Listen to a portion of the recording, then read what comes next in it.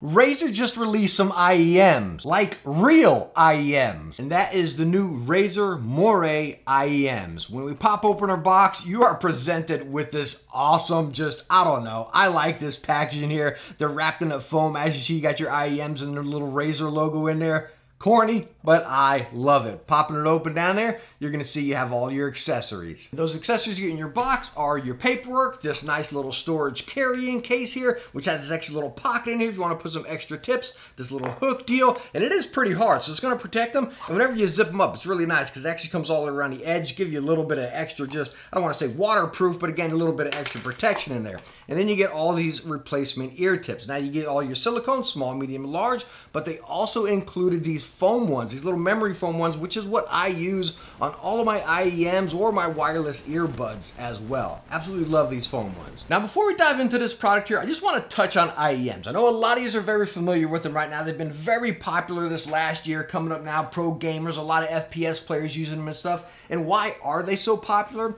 Well, you think about, say, Apple AirPods, which are not IEMs, but they're wireless earbuds, right? Many companies make them. Number one, convenience, the compact size, but also that sound is right into your ears. There's no bleed, nothing else is coming in. That sound is right there. And that's amplified via IEMs. You got dual drivers, kind of like we have on these here. You can really get a serious sound signature with an IEM, whether it be more bass, more highs, a little bit of both. You can truly experience that with IEMs here. And again, it's jammed right in your ears, going right into you. So you got a really full, impactful sound with not much reverberation like you do on, say, a headset or a pair of headphones.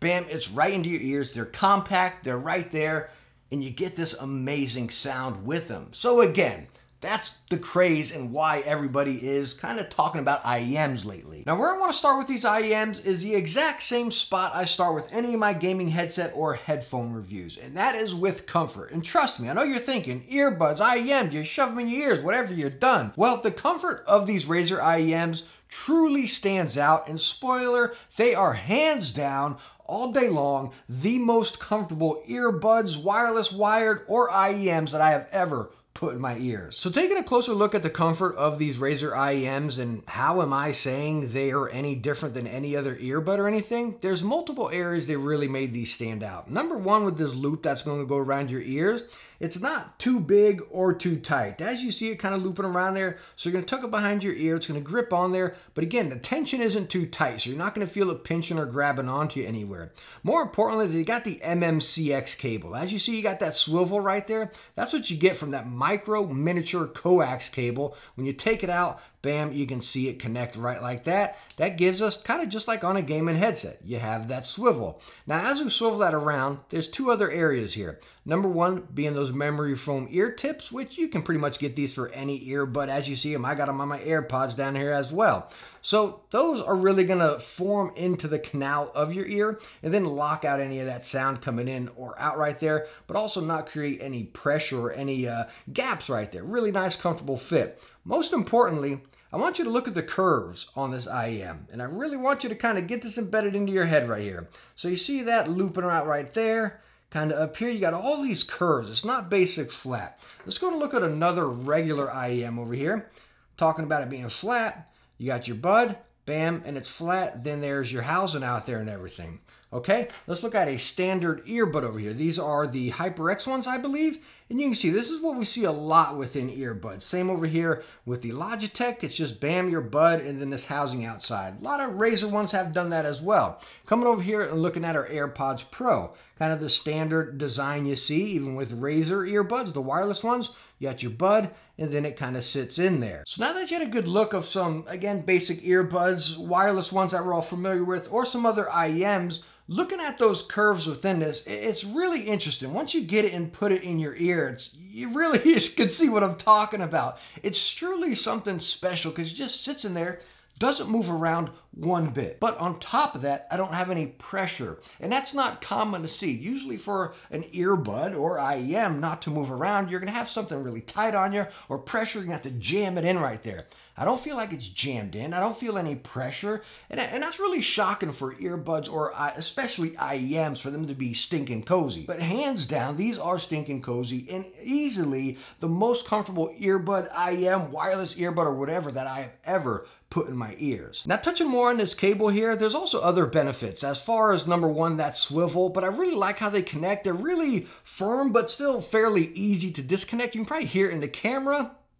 They clip in really nice. And then to get them out, they are snug, so they're not gonna fall out on you, but they're still fairly easy. I wanna show you a different IEM I have over here. And you can see this has the dual prong. If I can get this undone, you can see it has that dual prong, which you see on a lot of kind of cheaper IEMs, right? It goes in there, bam, and you're good. Now, as you're seeing, yes, I did rip that wire completely out of that. So that's something I really like about these. Again, they clip in tight, but they're still fairly easy to get undone when these can get in there a little bit too tight and like myself ripping the wire out. Now let's go and take a look at the weight of these IEMs as well. And pretty much all earbuds or IEMs, they're all very lightweight. And talking about these with the wire connected, because you will feel that, they are 12.4 grams. So yes, still very lightweight. And talking about the build, they are pretty much all plastic going right around here up to the earbud. Our connecting point in there is metal, but right midline of the wire, you do got this little metal piece here with some Razer branding,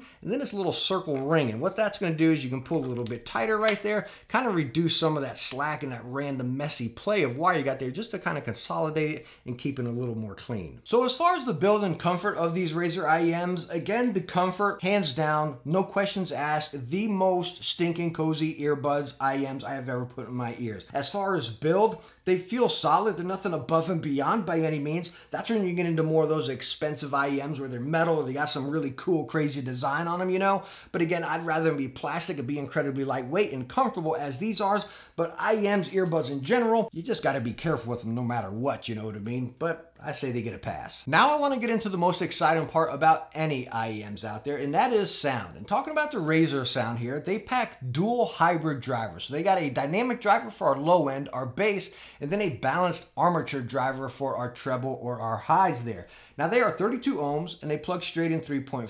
So they're going to work on any device, of course, with a 3.5 port, whether that be a controller on your console, your Switch, your PC, simply plug and play. You don't need an amp or anything to drive these. Now, the frequency range on these are 20 to 24,000, but I want to push everything I just talked about aside. Those are all just numbers. I want to talk about my time using them, and we'll talk about some comparisons here so we can really kind of get a vibe of what these IEMs are packing. Because again, that's what really separates IEMs from, again, a basic earbud or your AirPods Pros or something, because they all have a different sound signature to them, which makes IEMs really special. So I want to touch on those dual drivers first right there, because that's something that really stood out to me on these. Talking about that dynamic driver where you say you got that impactful bass because you got a dedicated driver just for the bass.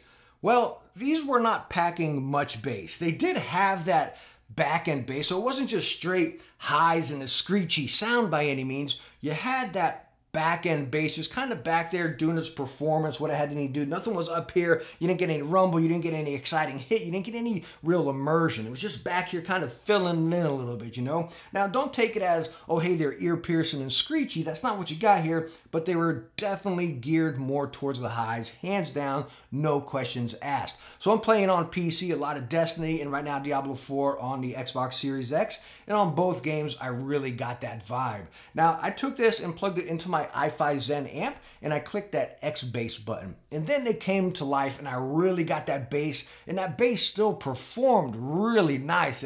Again, it wasn't Beats bass. Don't think you're going to get that by any means. It wasn't even as bassy as, say, the Razer Wireless True, I forget what you call these earbuds here. It wasn't that bass heavy, but it was a very natural, full, immersive bass. But out of the box, plug straight 3.5, not much bass, even with the dual drivers, definitely geared more towards the highs there across anything, whether I'm playing Diablo plugged into a controller or into PC. But those highs were very detailed, very lively, very bright, and very crispy. Nothing was overdone. Again, they weren't screechy. They had great dialogue, great like weapon slashing and abilities in Diablo and stuff like that. It was very separated and crystal clear. And that's kind of where IEMs are popular these days. FPS. Everything I just talked about is kind of what you want in FPS. In most FPS games, you know, you want that detail clarity high, that separation of the highs, the reload to the footsteps. That's what you want. And that's, again, what you're getting right here. And that's where I kind of put this is, you know, this is a great FPS IEM, hence where IEMs are real popular these days.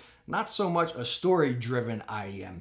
And that's kind of where I want to go into a couple comparisons here. Talking about basic earbuds, right? We got the HyperX ones, we got the Logitech ones, heck, even Razer wired earbuds. You kind of get that standard, I don't want to say flat, but you kind of get that standard sound, right? Everything's just kind of doing what it does. Bam, it's right there. You can get that real neutral, kind of manageable sound that we all can kind of get down with. Like, all right, this is passable, right? That's kind of what you got right here. And again, you're catching the jive. That's what separates IEMs is that sound signature can really be different across, again, a $20 pair to a $1,000 pair. Going right over into these ones, these are the critical ones. I forget the name of these right here.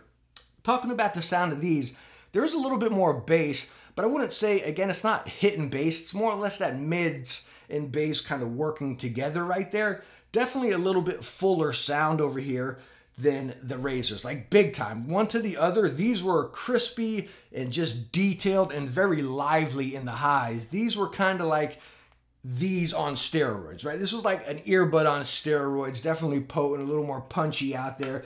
A little bit more of an immersive sound, I would say. Not full by any means, like a standard earbud, but again, you kind of had a little bit of that sprinkled in over here. Now, compared to something like, again, a wireless earbud, your Apple one, or either the Razer, or heck, any other ones, is these are pretty much the exact same as a wireless earbud, just packing features, right? You got RGB, you got touch controls, you got noise cancellation, you got that hybrid sound where you can hear the stuff outside of you and stuff. So when you look at a wireless one compared to an IEM, well, over here you're just buying these wireless with features. So that sums up the sound perfect right there. And I hope you kind of caught my jive talking about my gaming and, again, some of the comparisons there. And no joke, if you play FPS, you're going to love the sound of these. If you play Warzone, you're going to love the sound of these. Valorant, Call of Duty, anything like that, and you play a little more competitive and you want to get that detail really kind of pushed into you, and that's what you're hearing, that's what you're going to get with these Razer IEMs. But I do personally wish they had some more bass. So we had a good look over the IEMs, but we're not done yet. Stick with me here because we got a conversation piece we need to touch on here. And that is, how did Razer do being the first big gaming company to dabble with IEMs? Are they just jumping on the hype train right now and just spitting out a product? Or are they really taking their time and did they come out with a solid product here? Well, these come in at 130 bucks, so they're not on the cheap end, but they're not on the expensive end. They're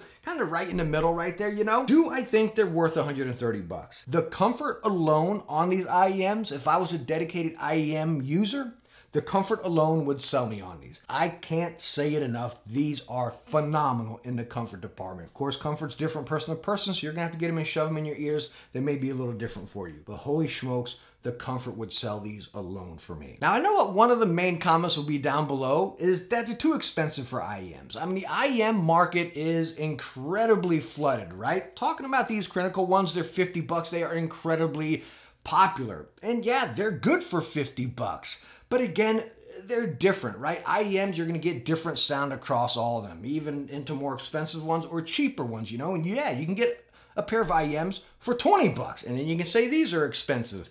But what you're getting right here, again, number one, I go on and on, the comfort is unmatched on these. But that sound, if you are an FPS player, you're gonna get some great sound right here. You really are. You gotta say, what am I looking for in my IEM? And if this is doing everything for you, then that justifies the price. So I honestly think Razer did do a good job right here. It's not just slapping IEM on the box. I really like what they did. I hope this isn't their last product within the IEM space. I hope they implement one with a little bit more bass, maybe more story driven, or just for us bass heads that want that real lively, full immersion sound. I hope Razer does do that and kind of implement it in there. I hope this isn't the last spot because, man, I sound like a broken record. I want to use these, and usually I don't want to use earbuds or IEMs because they're so uncomfortable. But these, I want to use. But I want to know what you guys think. What do you think about Razer stepping into the IEM game? Are you excited to finally see big companies stepping into the space? Or you're like, nah, just stick to the headsets. Give me a headset. I don't want this thing jammed in my ear. But all in all, thank you so much for coming by for this video. I hope you enjoyed it, and I hope I was able to help you out. If I was, hit that thumbs up. Don't forget to subscribe, and I hope to catch you in the next video. Bye now.